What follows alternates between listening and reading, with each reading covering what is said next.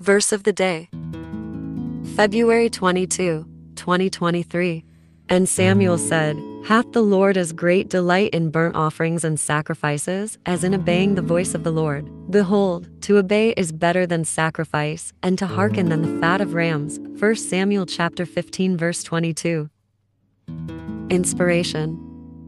When we give cheerfully, whether to the church or to the poor and needy, God delights in our compassion. But when we give only out of a sense of routine or obligation, and fail to heed God elsewhere in our lives, our gifts are meaningless to Him. It is the heart of the giver that gives value to the gift, and a heart aligned toward God is first and foremost a heart of obedience. Let us pray.